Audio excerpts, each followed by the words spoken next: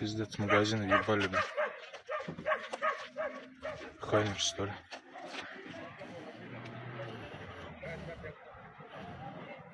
Только что.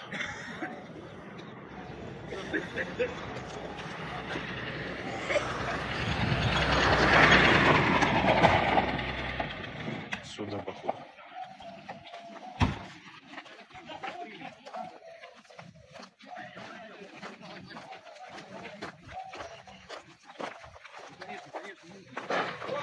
Еще есть раненые? Открыли того раненого?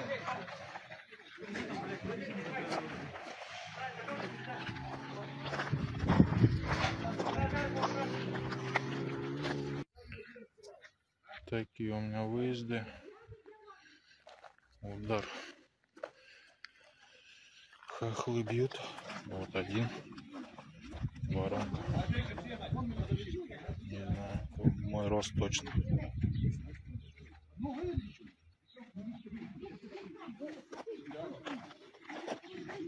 Да не, это прилет чистейший. Ну да, уже воронка такая. Это не в машине, это прилет был. Ну да. Два удара было, да? Ну говорят, да. Один пристрелочный. Пойдем, пойдем. Вот машина.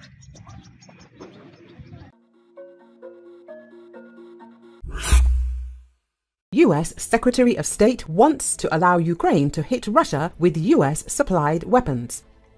The New York Times has reported that the White House is debating whether to allow Ukraine to use US-supplied weapons to strike Russian territory, with Secretary of State Antony Blinken urging President Joe Biden to lift the restrictions after a sobering trip to Kyiv.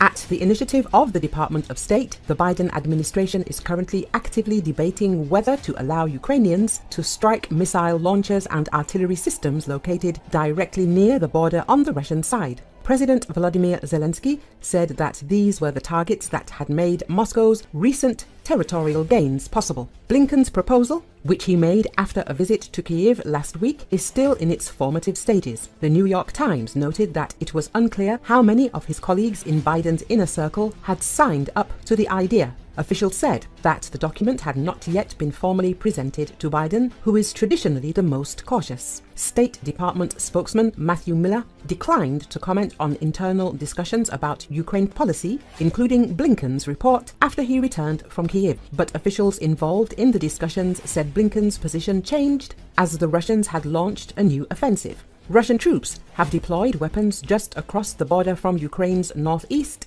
and aimed them at Kharkiv, knowing that Ukrainians would only be able to use non-US drones and other weapons to retaliate. The New York Times pointed out that for the last few months, Ukraine had been stepping up attacks on Russian vessels, oil facilities and power plants, but it had been doing so mostly with domestically produced drones, which did not have the power and speed of American weapons.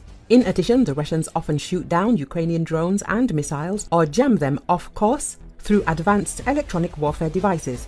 Pressure is now mounting on the United States to help Ukraine strike military targets in Russia, even if Washington wants to maintain its ban on attacking oil refineries and other Russian infrastructure with US-supplied weapons. The New York Times emphasized that the UK, which usually keeps pace with Washington on military strategy, has quietly lifted its own restrictions so that its Storm Shadow cruise missile system could be used to target Russia more broadly. The change, of course, could also affect the future training of Ukrainian soldiers. Until now, they have been training with Western weapons at a training ground in Germany.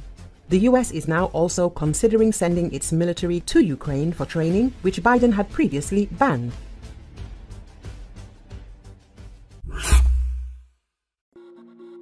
Ukrainian troops attacked Russian army's air defense position near the Mospino airport in eastern Donetsk region on Wednesday, a local Telegram channel reported. According to the report, the attack was carried out with the use of 5 ATACMS ballistic missiles at around 12:50. The attack inflicted heavy losses on Russian troops. Thus, 2 S-300, S-400 air defense missile launchers and radar 96L6E were destroyed. 1 S-300, S-400 air defense missile launcher was damaged. Ukrainian air defense forces also destroyed the control center of the S-300, S-400 air defense system in the area. There are no casualties among personnel of the Ukrainian Defense Forces.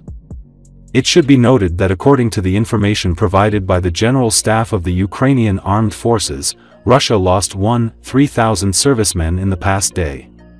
The Ukrainian army destroyed 11 Russian tanks, 27 armored combat vehicles, 40 artillery systems, 1 air defense system, 1 aircraft, 45 UAVs, 1 cruise missile, 71 vehicles and tankers and 4 special equipment between May 22 to 23.